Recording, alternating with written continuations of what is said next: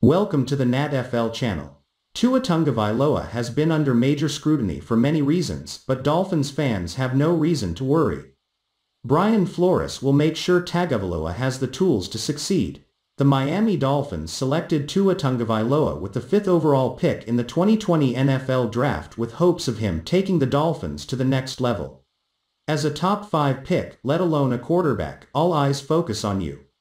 And that amplifies any tribulations, though Tua has been through plenty of adversity before. His rookie season was a roller coaster, without question. His first start didn't come until week 8 and he was even benched a few times thereafter. Subsequently, his play was heavily criticized, especially when compared to the year Justin Herbert enjoyed. But he was coming off a serious hip injury with no preseason to aid him. Thus, there are reasons to be optimistic that Tagovailoa will be great. Here are 2 of them. 1. The top-tier defensive play under head coach Brian Flores. Brian Flores, the former 15-year New England Patriots staffer, completely transformed the Dolphins' defense in 2020. Dolphins went from last in the league 30.9 in the points allowed per game to 6th 21.1. They were also last in the league in sacks in 2019 with 23 and jumped to 10th, tied with the Green Bay Packers in the league with 41. For the Dolphins' defense to keep the elite pace, they will have to keep up the turnovers as they led the NFL in total turnovers, 29 in 2020. Turnovers and pressures are valued highly for an elite defense, and bringing players back who did both in 2020 sets the team up for success moving forward.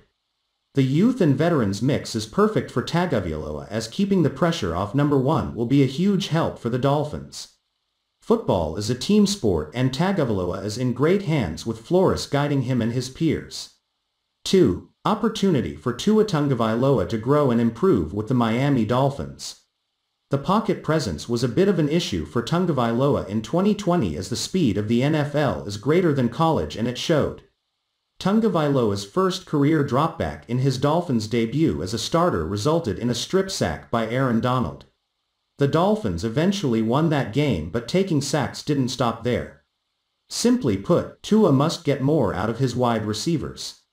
But of course, he's not the only rookie quarterback in NFL history to struggle. Peyton Manning, John Elway and Steve Young all had first-year struggles before submitting Hall of Fame careers.